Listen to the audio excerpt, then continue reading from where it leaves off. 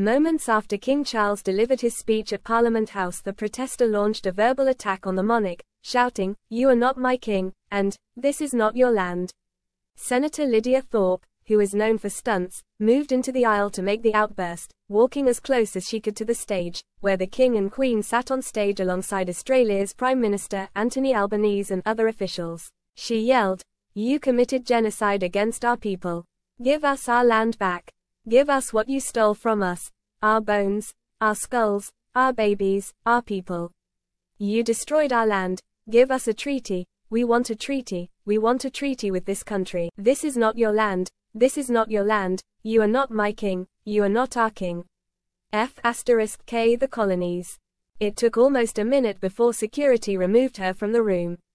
Those gathered for the parliamentary reception remained silent during the outburst, while the King turned to speak to Prime Minister Anthony Albanese and the Queen quietly turned to Jodie Hayden, the PM's partner. The protest will likely overshadow the King and Queen's visit to Canberra on Monday, having only touched down in the capital city this morning.